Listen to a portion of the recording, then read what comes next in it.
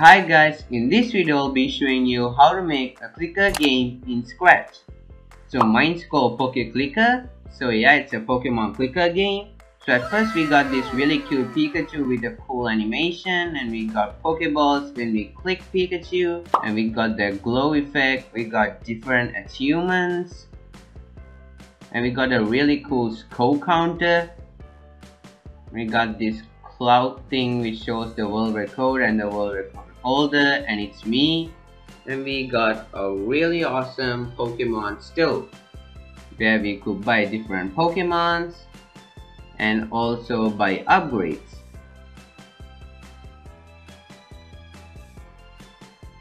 So there are two types of upgrade called CPC and CPS. So CPC means clicks per click and CPS means click per second. So you can see we could just buy 2 Pikachus, and we also got the gold Pokeball which increases our score.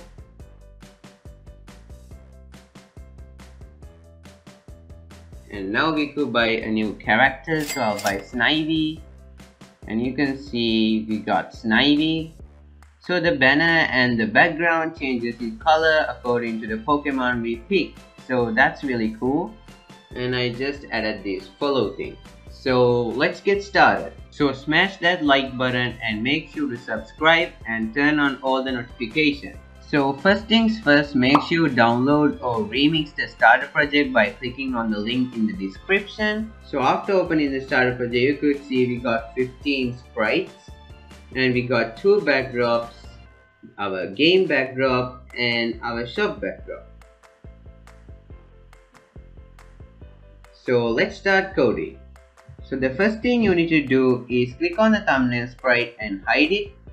And then you get to see we got this Pokemon sprite, the banner sprite, glow, and our Pokeball background sprite. So first click on backdrops and let's make some variables.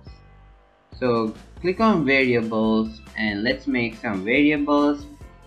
The first one called cash, and then we need to make Pokeball per second,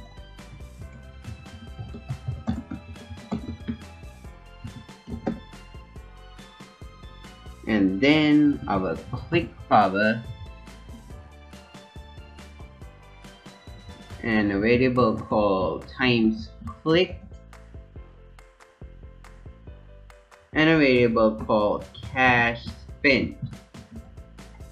So all of these 5 variables are for all sprites. So now go to events, and when green flag click, we need to set all of these variables to 0.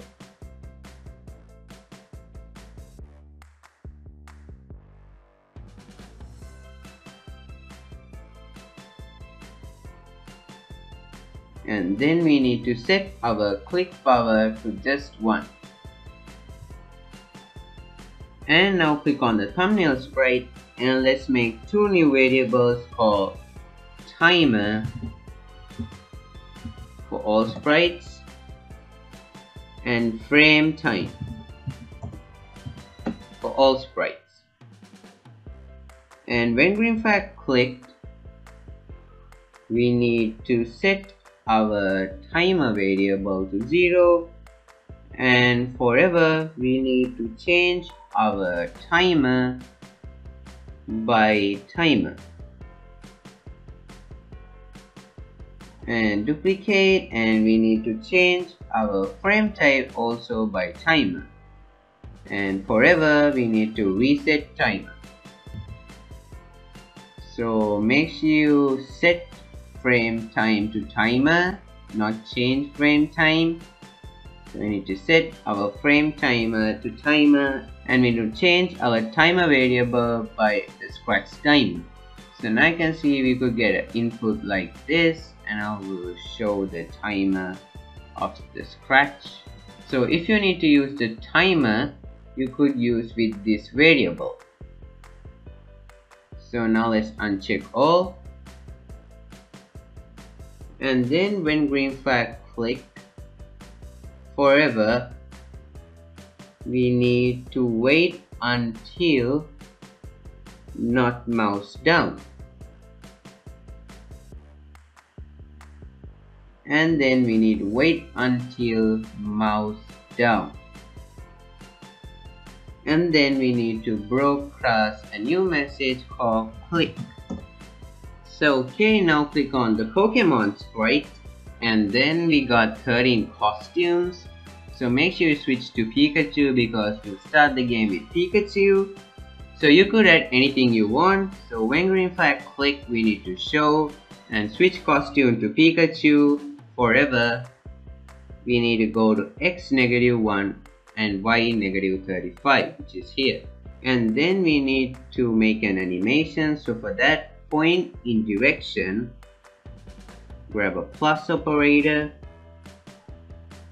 a times, then grab a ABS off and another times operator. So it's 90 plus sing of timer times 100 times 10. So now you can see we got this really cool animation. So the next thing is to change our size when we are touching the mouse pointer. For that, grab a if else statement and a lesser than. So if distance to mouse pointer is lesser than 75, then we need to change our size by grab a divide, a minus, so it's 1000 minus size times 100, else we need to change our size by 800. So now you can see 800 is our original size, and if you are touching the mouse pointer, our size increases. So in the costume editor, you can see our Pikachu is really small.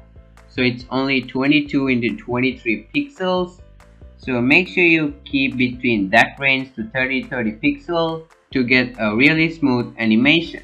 And always we need to go to font layer, and we need to go backward one layer. And the next thing is when I receive click, grab a if statement, duplicate.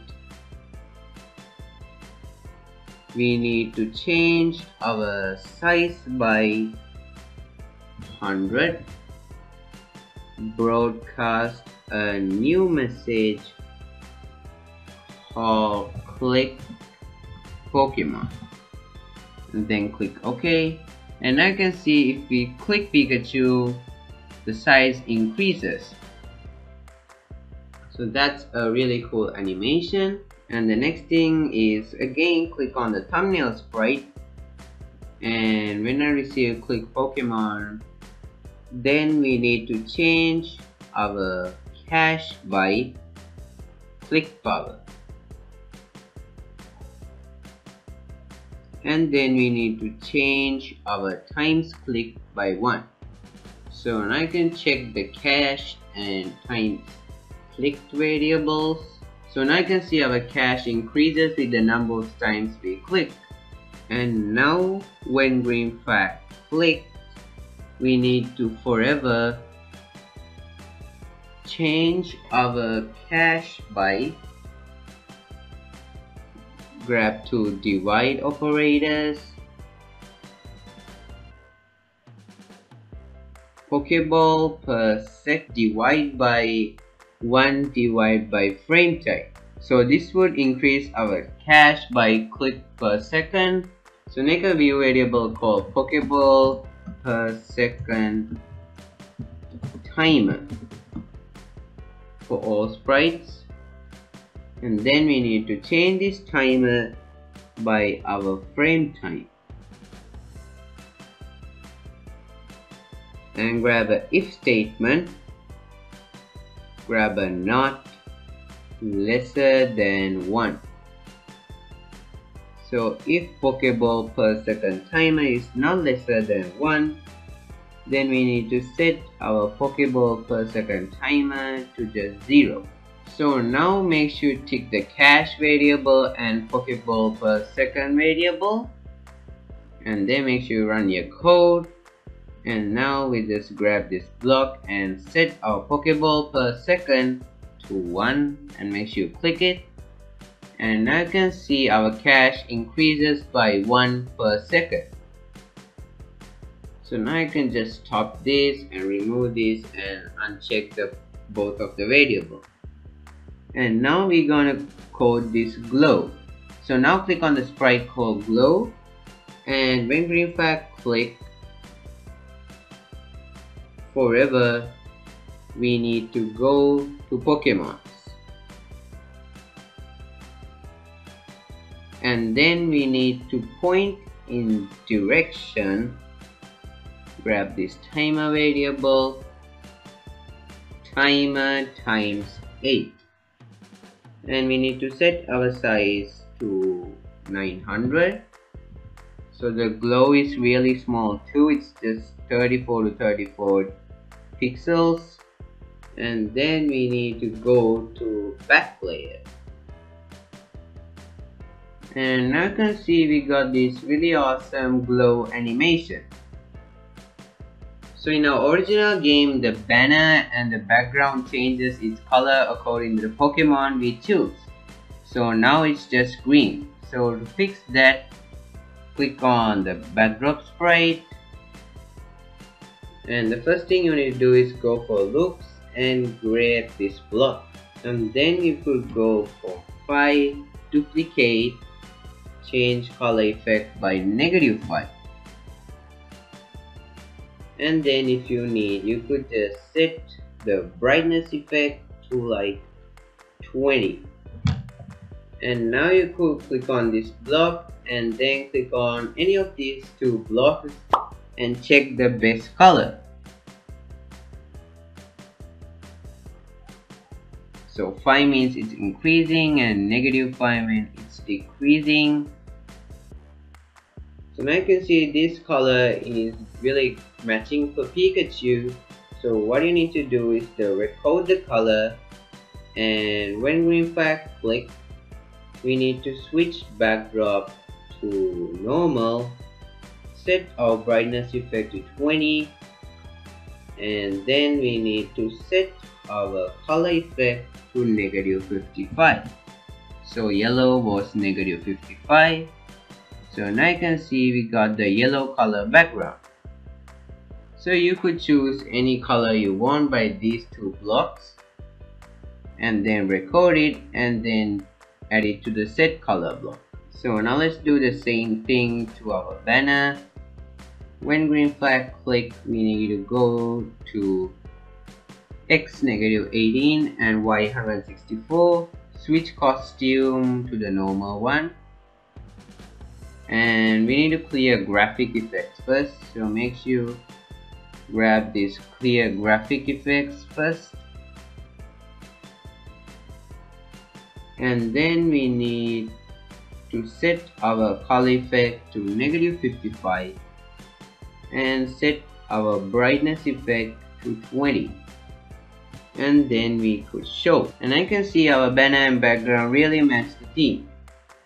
So what you could do is click on the banner, and before the set brightness block, we could set our ghost effect to 20. So it gives a more like a transparent look. So now it's really awesome. So now I'll be showing you how to code the Pokeballs. So click on this Pokeball sprite, and we got a really small costume, which is just 7 into 7 pixels. So when green flag click on variables, and we need to make a new variable called clone for this sprite only. And then we need to set our clone variable to 0, and we need to hide. And whenever we see you click Pokemon, grab the if statement equals 0. So if clone equals 0, then we need to create clone of myself. And then when I start as a clone, we need to set our clone to 1. And then we need to make 4 new variables called xval for this sprite only, yval, x, and y for this sprite only. And then we need to set our xval variable to pick random for -10 to 10.0. And then we need to repeat until grab a lesser than. So if abs of xval greater than 3, then we need to set our xval variable to pick random for -10 to 10.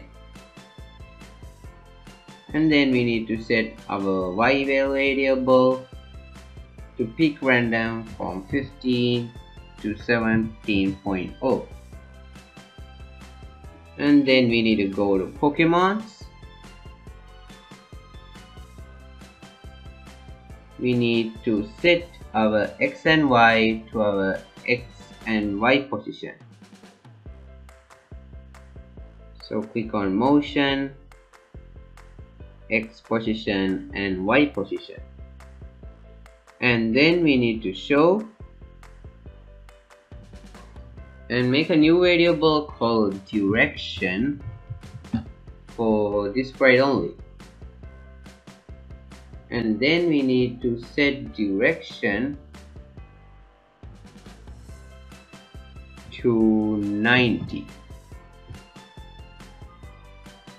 And then we need to repeat until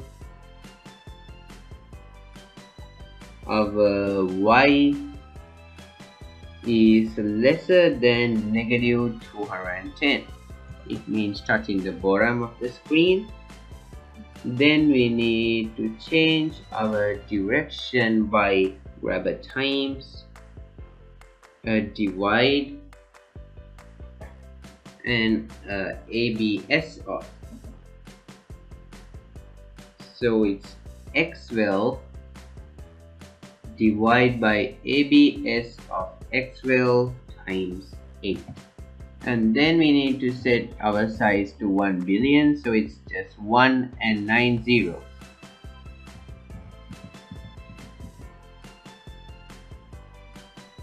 And then we need to change our yval by -1. And again set our xval to xval times 0.95.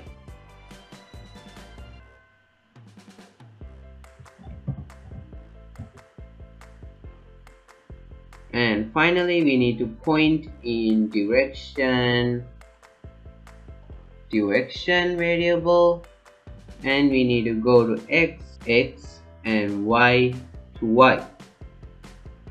And we need to change our x and y variable by xval and yval.